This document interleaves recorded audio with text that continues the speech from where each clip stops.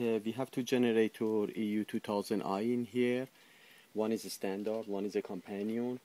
So we can just couple them together and run a 4000 watt unit with it. We modify one of these two generators, that is going to be this companion. That is run on tri-field for right now. Later on we're going to change the other one too. If you take a look at outside the generator, the only obvious difference that you see between these two generators from outside is just going to be this quick connection that we do have right in here that I just plugged on, that debris doesn't get in. This is the carburetor. This is the original carburetor for this generator. For modification that it run with a gas, we just drill the hole right in here, right there, right there. Let me just point on it. Drill the hole right in here and install the jet. That is going to connect it to the hose. Is allow the propane or natural gas get inside the carburetor if we want to use them instead of the gasoline. To run in the, let me just open them up and show you what is going to be inside the unit. As you see, the lead is, when you're closing them up, it's completely flush. It's nothing pushing the lead out.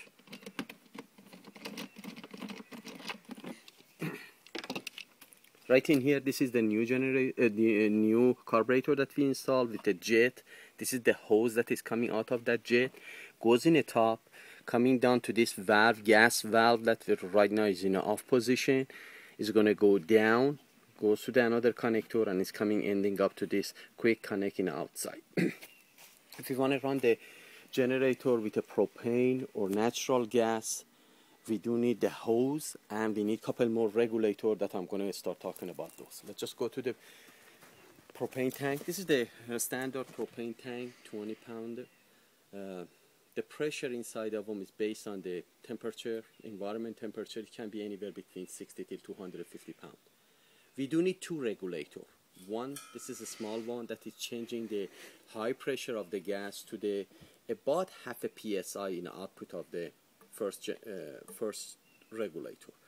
The second regulator, that is going to be this one, the maximum input pressure that it can have is something around 11 water column. That is going to be every 27.5 water column is about 1 psi.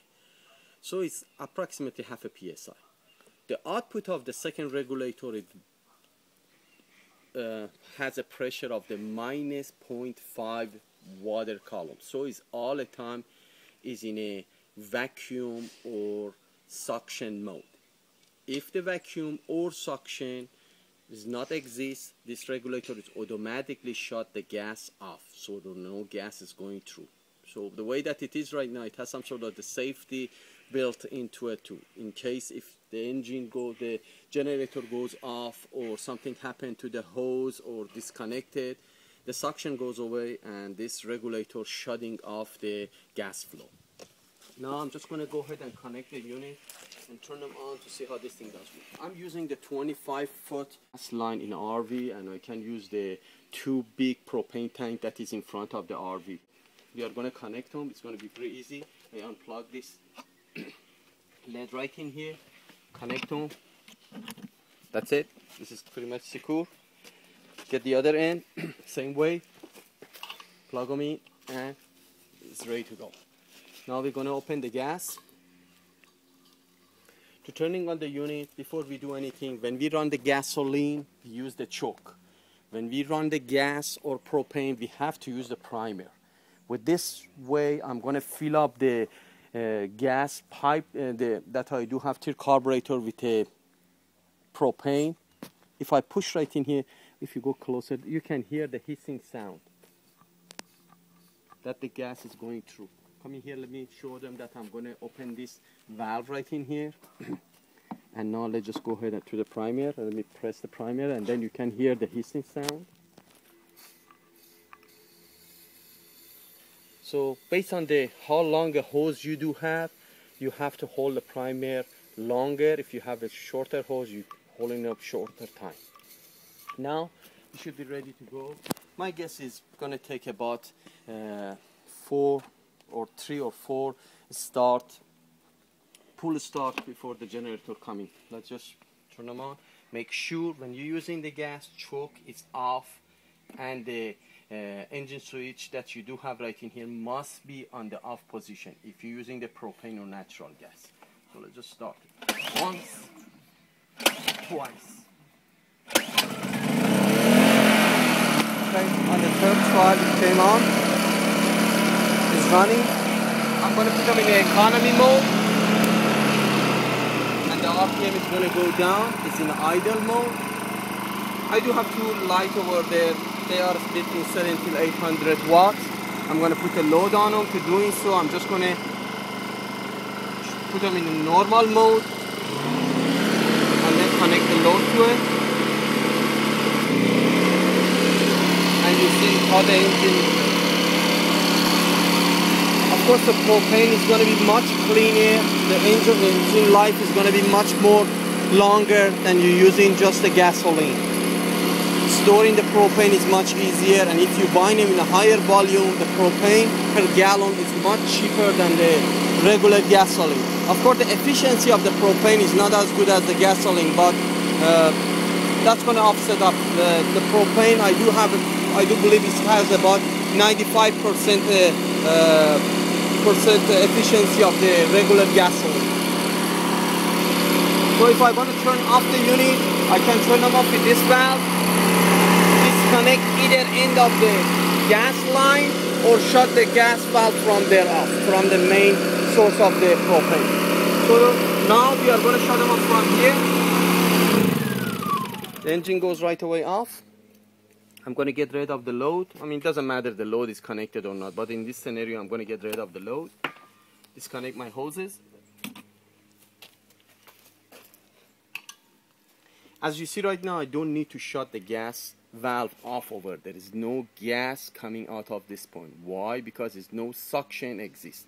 The minute that the suction happens, the pressure in this side of this big regulator is all the time is minus 0.5 water column. So it is in a vacuum mode to allow the gas goes.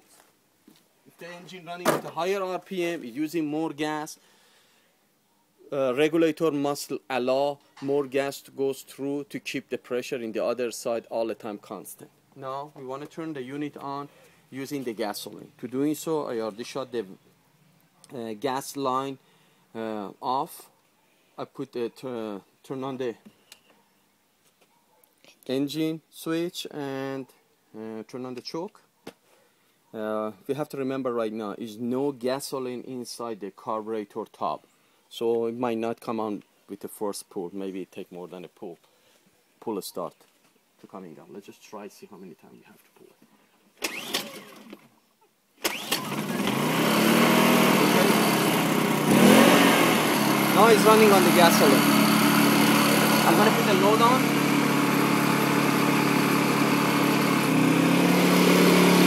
Now I'm going to shut this thing off again and put the propane back again on. When I shut them off, as I said on my first video, it does not going to go off right away. It will use all of the gas inside the carburetor top before it goes off. In that way, I'm not going to end up with a gum off. If you want to know how it's going to be done, you can take a look at the first video.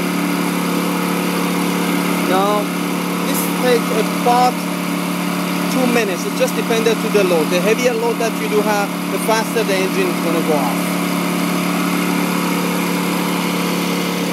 Whenever you're done with this, if you don't want to do any debris getting there, just use the one regular plug them in, and the debris doesn't get in there. It's a regulator. I put a bracket right in here. Then I connect the quick. Connect right in here. The weight of the hose doesn't pull this thing down. You can come up with a different way of doing it. That is just a style of doing the work. Now, this engine supposed to goes off.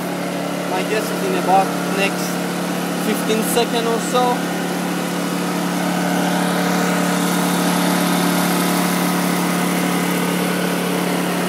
Again, whenever you're using the natural or propane, make sure the engine switch is in the off position and the choke is in the off too. Do not use either one of these when you're using the natural gas or propane. Okay? Engine goes off. I get rid of the load. I'm gonna turn on the gas line again because I want to use them all the time for the gas from now on. I don't need to keep this lid open. And even if you make a decision which one you want to use, you don't need to keep opening and closing this lid. You can just leave that valve open. Disconnect this. Connect. And connect the other end. The gas is already open. I just need to just prime them. Fill up the gas pipe with the gas. With just priming. If you just go closer, they can hear the hissing sound.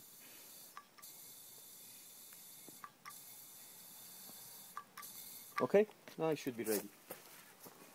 Now we're going to pull and turn on the unit.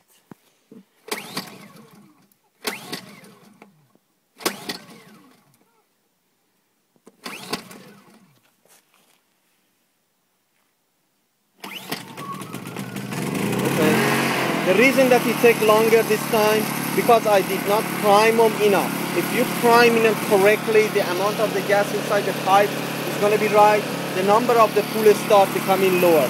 I mean, it's going to be the first one or second one is going to turn the unit. This time, again, anything happen to this hose, if the air get in there, because it's in a vacuum right now, or suction, the minute that I disconnect them from here or shut them off, the unit is going to go off. And the gas is going to stop. No gas is coming out of this point. It means if you just try it with a soap water, you can see there's no gas is coming.